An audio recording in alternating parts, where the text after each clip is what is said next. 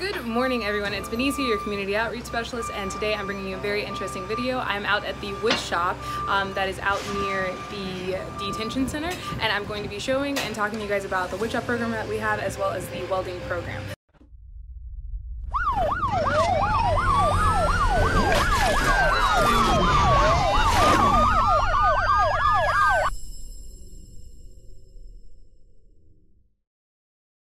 So, in regards to these programs, there are selected inmates that are approved for the program that actually do all of the cutting, sanding, painting, staining, construction, all of that for the agency, and just show you all that they can do because they really do some incredible things and they build phenomenal furniture.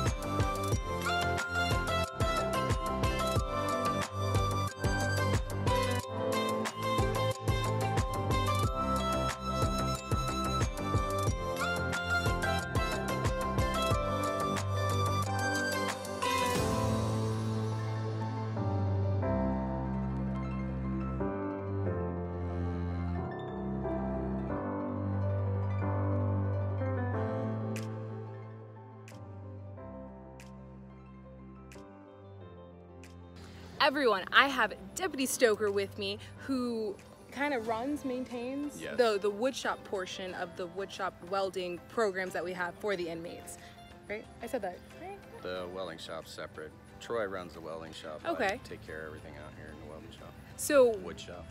Break it down for everyone because I did a great job of explaining what all goes on with the woodshop. Basically, we build several different items for the jail, for the public. Our website is pascosheriff.org.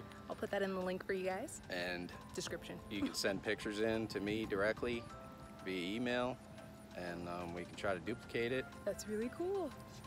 So you guys can also, like, if you want to get a little creative and you just have like an idea, you can also email and just talk over your idea, or just take a photo from Pinterest like most of you probably do and send it in and say, I want that. Yes. And yes. Our inmates do that for you, and they do an incredible job from what I've seen. I'm actually going to be ordering a couple of patio chairs very soon.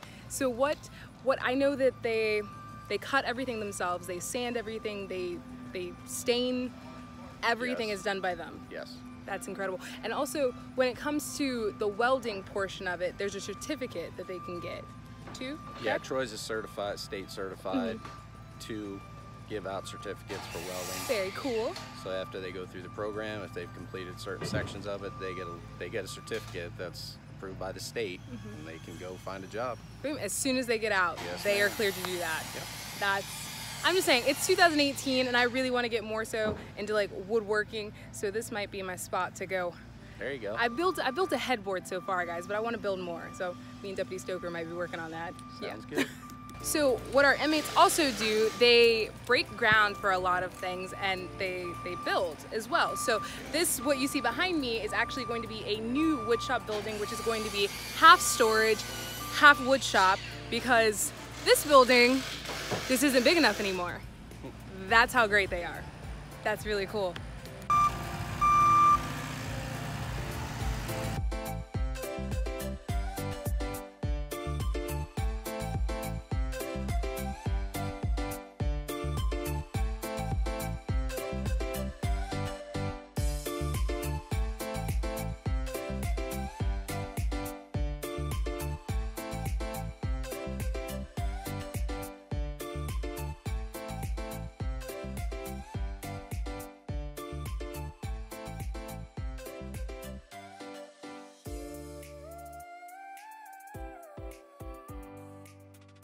All right.